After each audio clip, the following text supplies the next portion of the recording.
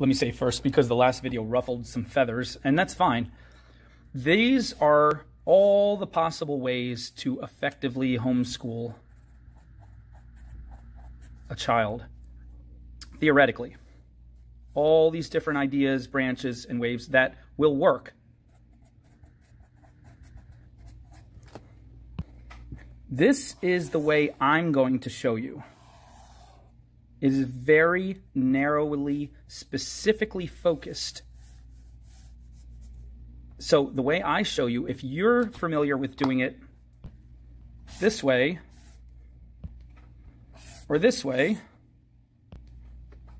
or this way, and it works and you found it to work for you, that's totally great and wonderful. I'm showing exactly the way that I'm familiar with, the way that I have seen is foolproof and works for me. And I find works great for the child, works great for fostering the relationship between the parent and the child, or the adult and the child. And so I'm going to walk you through this, airtight, very carefully explained. So this is for people who don't know, whoa, coffee. You see how perfect things go when you plan carefully? But really, these videos are for people who have never tried it or are worried that they won't be able to do it, and they don't know, because there's a million ways out here that will not work. And there's even some ways that people might specifically be fond of that are more experimental and more quote-unquote modern, that people are sure will be better. But I can tell you honestly, I've seen a lot of them, and a lot of them are very ineffective, and a lot of them have very awful results at the end, and you might not realize how bad the results are for years.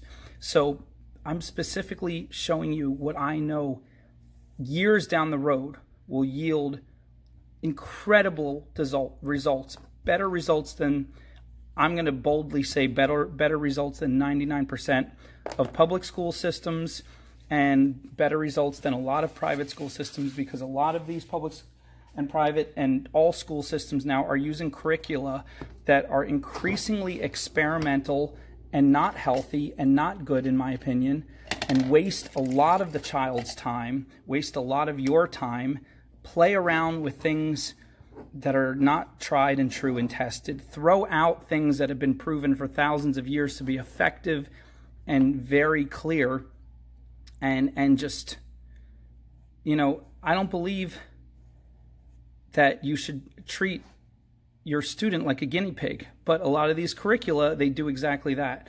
So lecture over, let's get on to part 2. The other thing I'm going to say, the first video, part 1 of this series, I emphasized only control and discipline of your child, you know, keeping the boundaries very strict and very tightly enforced, and not letting any wiggle room for you as the adult, or, you know, whatever, however you think of yourself, the teacher, the leader, to tell the child, okay, we're going to do this now, and the child thinks that they can negotiate their way out of it, or negotiate their way into doing something else just because they don't want to do the work, or they don't want to focus on school right now. There's been a lot of demonization of discipline and harsh, strict boundaries in the last couple decades, and I'm just going to tell you straight up, and I might get a bunch of nasty comments for this, but discipline is freedom. Discipline is crucial. Discipline of yourself, of everyone who is subordinate to you, who you are in charge of leading. It's non-negotiable. And it goes all the way into the, like, nature, like the boundaries of nature. You have skin that protects you from the outside world and protects your internal organs. You can't play around with that. You can't just let there be holes in your skin and let things come in and out and be like, oh, we're being a little bit flexible here. That's not how it works. And you might not like the idea of rigid boundaries, but even in a dance, when you're dancing with someone, the leader and the follower both have a role, and the leader has to maintain strict boundaries of how the follower can move.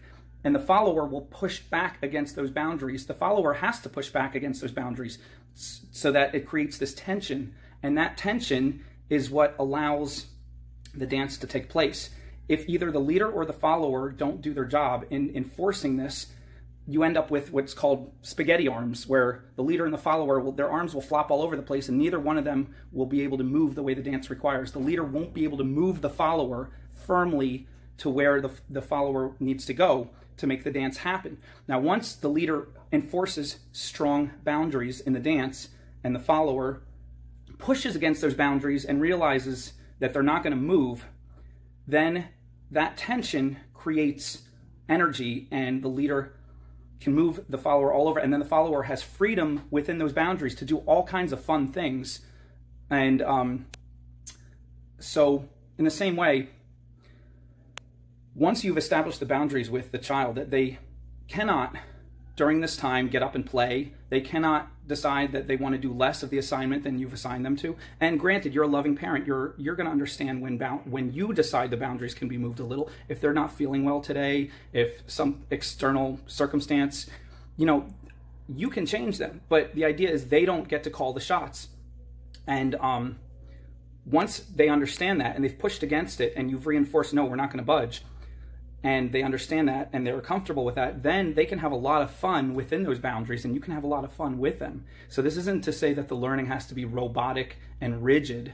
It's to say the boundaries have to be rigid, the boundaries of what is not allowed. If there's 2 hours set aside to do reading and math, the child can't say, oh, suddenly I don't want to do reading and math right now. I want to do something else. I want to go play. I want to go play with my toys.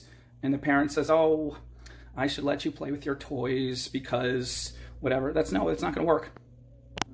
So now that we've exhausted this subject, let's actually get on to part 2, what I want to talk about.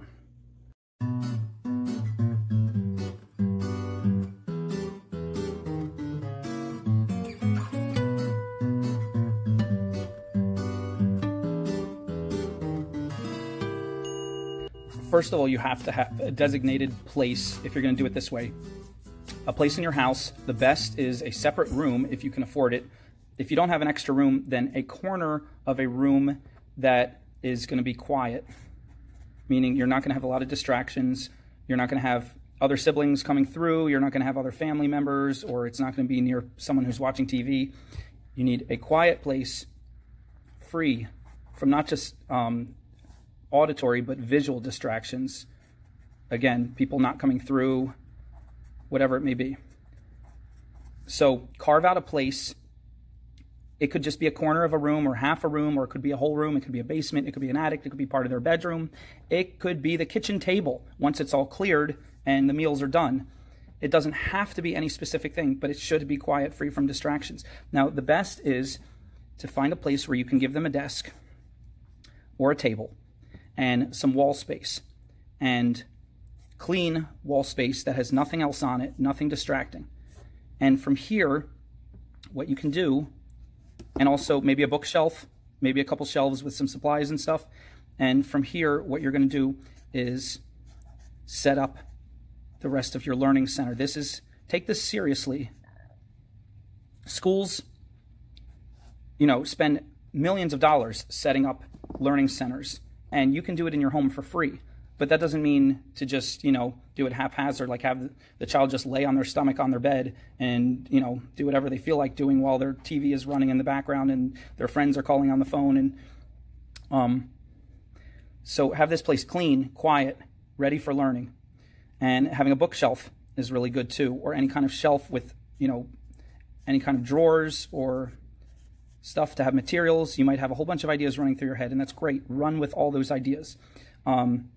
A calendar is good, so you can mark out, what special things are going to happen on certain days. A chart showing their progress, how many books they read, how far they got. There could be a bunch of charts. I had charts throughout, and I'm talking, I've done this large for a whole classroom, and I've also done this small for a single child that I was tutoring. It's all the same thing. It's all the same idea in the way I'm showing you. So, anyway, your place. This is your place. Have all the materials you need, pens, pencils, notebooks, ready to go. Have a place to put them when you're done. Have a place so this tabletop can be completely clear when you start the lesson, and when the lesson is done, all this stuff will be cleared off and have a place for everything. Again, if those little cubby things you can get from like Target or Walmart that have like, you know, little tiny plastic drawers are great. But, you know, you don't have to buy anything, really, hardly anything. You can be creative and use what you already have most times. So place. Secondly is time. And this is the setting of a story, the time and place. Time is, I'm going to be absolutely strict with this, be rigid. Decide how many times, is it going to be just weekdays like the traditional, or are you going to include some weekend days? How are you going to do it? It's totally up to you, but set the time from 10 a.m. to 11 a.m. is going to be for math. And you can break it up more than that. Start with big chunks and then slowly break it into smaller chunks. From 11 a.m. to 12 is going to be reading. And then, you know, 12 to 1 will be lunch. And the fun thing about having your kid home with you is you can teach them other stuff too. You can teach them cooking. You can teach them, you know, they can do some chores. They can help you with stuff. You can make it fun. And instead of it being a burden for you because you have your own work to get done, you can incorporate the child into your own work once the firm discipline with kindness is established.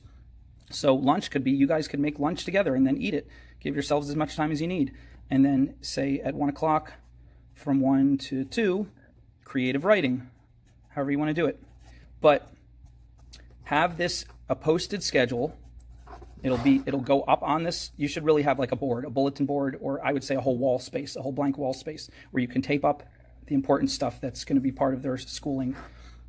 So posted, firm, and then start with like giant chunks, and then slowly narrow it down based on the age of the child, what their needs are, how you think it would work best. So start big, and then fill in detailed parts. And the details don't have to come until later as you start to see what works. So that's it. Set aside a place. This is crucial. Clean, clear it up, get everything out of the way. Carve out this place for your child. This is their future. This is the rest of their life. You're preparing for them. So be very specific.